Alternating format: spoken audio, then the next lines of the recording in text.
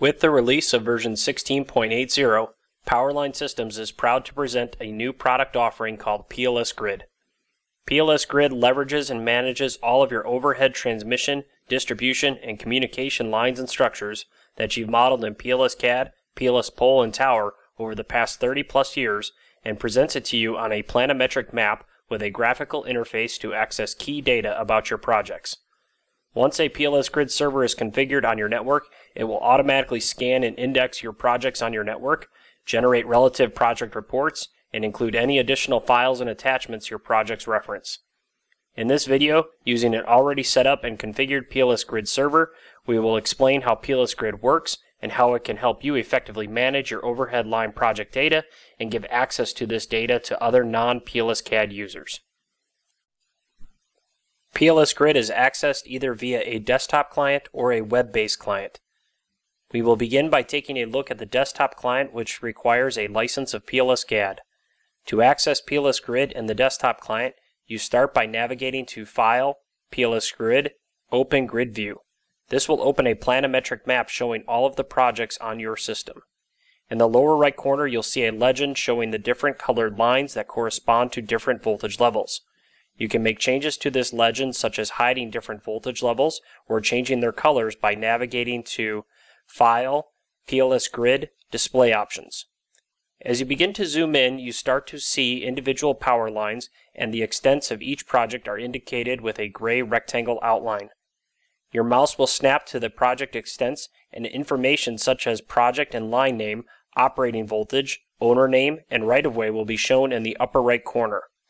As you zoom in closer on individual projects, the mouse will now snap to individual structures and spans of wire. Multicolored spans designate multiple circuits with different operating voltages. Spans will indicate information such as span length and the different wires and conductors in the span along with their operating voltages. When you click on a span or structure, you have the option to open the corresponding PLS-CADD project. You can also click on the span or structure to open the plan and profile sheet page where the span or structure is located. You can also choose to open that particular location in Google Maps, or if you have Google Earth installed on the computer, you can open the project's KMZ file to see the rendered PLS-CADD model in Google Earth, as well as seeing certain project data in Google Earth.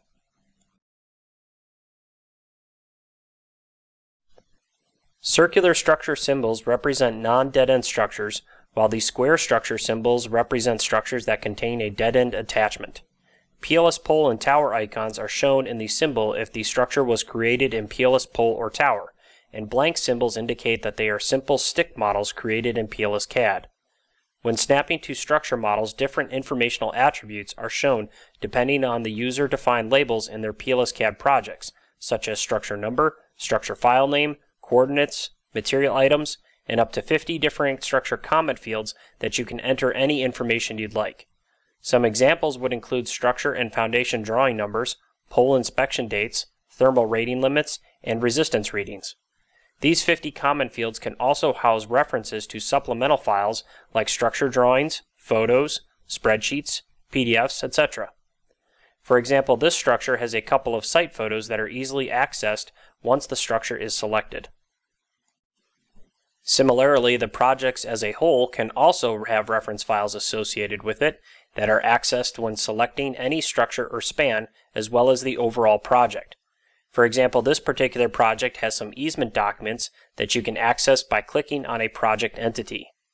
Also, when clicking on a structure, you have access to opening the structure file in PLS-POLE or Tower, as well as viewing the structure overview report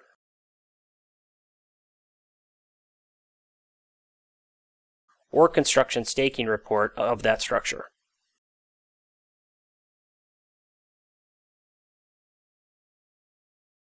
When you make changes to a project and want to update PLS-Grid with the latest information, you just navigate to File, PLS-Grid, Export to Grid. This process will create a new index file and rerun all of the reports for that project. For example, I could open this project and remove a structure. I'll remove structure 3. Then I can save and export the revised project to PLS-Grid. And now when I go view the project in PLS-Grid, we can see there is no longer a structure at that location. You can also choose the option to batch export projects, which will look at all of the directories you specified during the initial setup of PLS-Grid. The batch export option allows you to very quickly and easily index and add all of your projects to PLS-Grid. Let's now switch over to the web client. The web client is accessed via a simple URL address of your PLS-Grid server, so it can be utilized on any mobile device like cell phones and tablets, as well as your connected laptops in the field.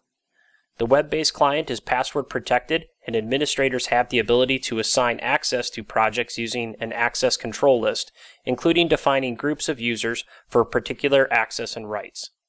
After logging in, we again see a planimetric map very similar to what we saw in the desktop client. We can zoom in and start to see more information about our projects. We can snap to project boundary extents to see generic information like line name, line code, voltage, thermal rating, etc.